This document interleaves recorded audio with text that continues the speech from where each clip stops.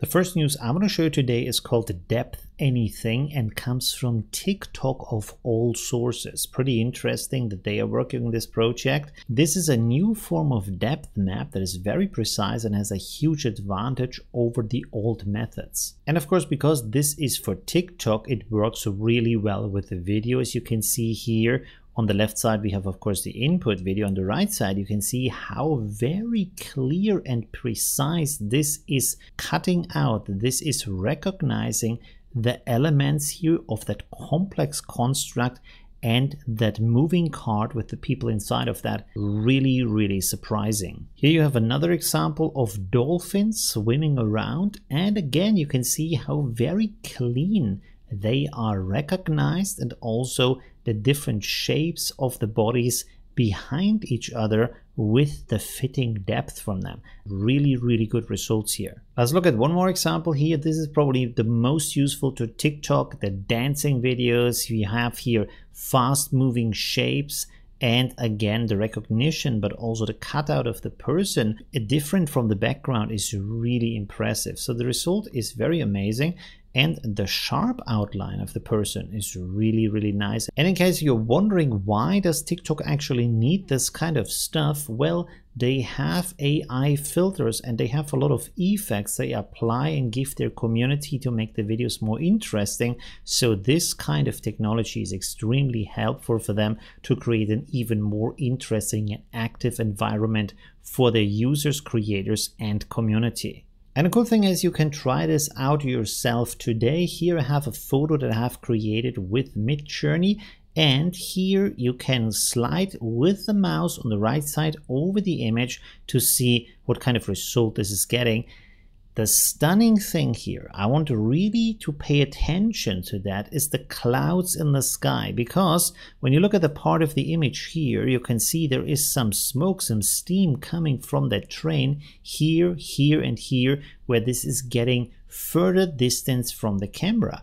But there are clouds behind that that look like the steam, and they are even connected to the steam, yet the technology is realizing that these are clouds that are further in the distance in the sky, and I have no idea how that works, but it does work, and the precision is absolutely stunning. The amazing thing is you can run this today inside of Automatic 1111. Now what you need to do for this is you need to go to the Extensions tab, click to check for updates, and then very important, you need to update the ControlNet extension, of course, so that the Depth Anything is installed. When you reload, you go back to your text to image, you scroll down to your ControlNet. Now on the left side here you have the preprocessor. For that, of course, you want to select Depth Anything. The first time you're going to use this, it's going to download two different models, 1.5 GB each. But on top of that, you also need to have the ControlNet model to apply this to the image. For that, you want to go to the website I'm showing you here and click on this link. You can download the file and you need to rename it to something you recognize. Like for example, here the suggestion is to rename it to Control SD 1.5 Depth Anything. You want to download that into your Automatic 1111 folder, in there into the Web UI folder, in there into the Models folder, and in there into the ControlNet folder where all of your other ControlNet models are. Once you have done this, click here on the reload icon for the models list and then select the Depth Anything model from the list, depending on what kind of name you have given to that model. After all of this has been done, of course, you need to enable your ControlNet so it's actually applied, and then simply use your prompt, your negative prompt. This is working with a 1.5 model, set your ratio and so on, and render the image you want to have. And here's the result that I got with my image without high-res fix. This is the depth map that has been created. Now the interesting thing to notice here is because the background is completely black in that image, the far distance, when I prompt for mountains in the background, this is actually entering here a very nice mountain landscape in the background, while the foreground has all of the details with the train, with the steam, even with this little spike that is sticking up here.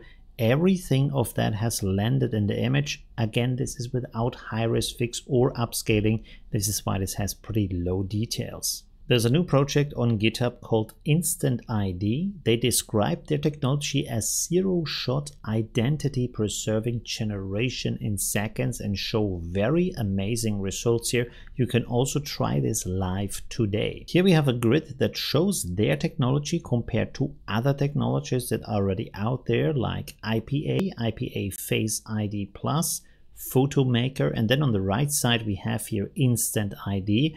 And the interesting thing here is that the likeness is very close to the original image, but at the same time the style can be very strong in the image, and that is a combination that was this far really hard to get, because you could either have the likeness but then be kind of close to the original image, or you could have a very strong style but then have the image not be so close to the likeness of the person. And as I will show you later in this video, these examples here are not cherry picked. You can test this on the Gradio demo live today and get really nice results that are very close to the quality that they present here. Here we have comparisons of other input images, in this case not comparing different techniques but different styles, and again you can see in most cases it works really well. I think for the first image this actually works the best, but also has a very expressive face, and of course the glasses help to recognize the person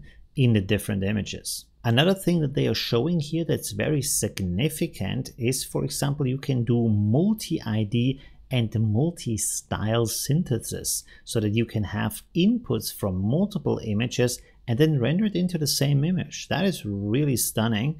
And on the lower part here, you can see that this can even combine different backgrounds and different IDs in the same image. Now that gives you a very new range in the ability of artistic expression. And one more thing that you can see here on the upper right side is very impressive is the novel view synthesis, where you have an input ID from the front where you can see the face nicely, and then different poses as reference images, and it can render this in different perspectives, in different poses, which is very helpful, of course, for different kind of scenes. This is what everybody has been asking for, and now it seems to be possible. So here we have the testing page for InstantID, and you have two areas here for loading. One is for the face image, the likeness you want to load. The other one is for the posing you want to use here. Below that, you can write a simple prompt here that describes what you want to have.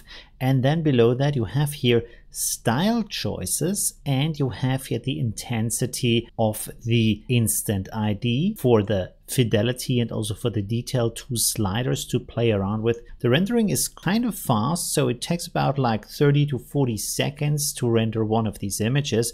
And the quality, the result is fantastic. I can't wait for this to come to ComfyUI and Automatic 1111. I'm gonna do a video about that as soon as I get my hands on it. You can see here, you have the face of this older guy here. We have the sideways pose of that portrait.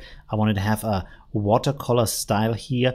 Old man with a beard. The result is absolutely stunning because it looks like this guy, but seen from the side, it looks like a really beautiful watercolor painting. That is really mind-blowing. It is very nice to have something that can transfer the likeness but not the style, because IP adapter had the problem where you can have the likeness but it will also take the style with that, and that kind of defeats the purpose in many cases. Here we have another style that I've selected from the pop-down menu. This is called the jungle style. And I can see here, very nice, large resolution. Again, you can really recognize the guy in the image, the same pose. Very beautiful artistic style. I'm really mind blown by this. Here we have another example of the result, this time with a different woman. And we also have a different pose, sideways looking over the shoulder. Here I have written young woman. I have selected the neon style, And this is our fantastic result here. And you can see beautiful details. It even picked up on the cap that the woman is wearing. So that is very, very amazing. And it still looks like the woman in the original photo. So that's very, very good. Now, I did find that the technology for now also has some limitations. So for example, this was not recognized as a face, probably because of the strong freckle pigmentation. And it also wouldn't apply for me this as a pose. Maybe that is a little bit too complex, but this maybe could also be solved by using ControlNet DV pose. So I'm pretty sure there is solution for both of these problems to get very nice results with this. Oh, you're still here. So this is the end screen. There's other stuff you can watch like this or that. It's really cool. And yeah, I hope I see you soon. Leave a like if you haven't yet. And well, yeah,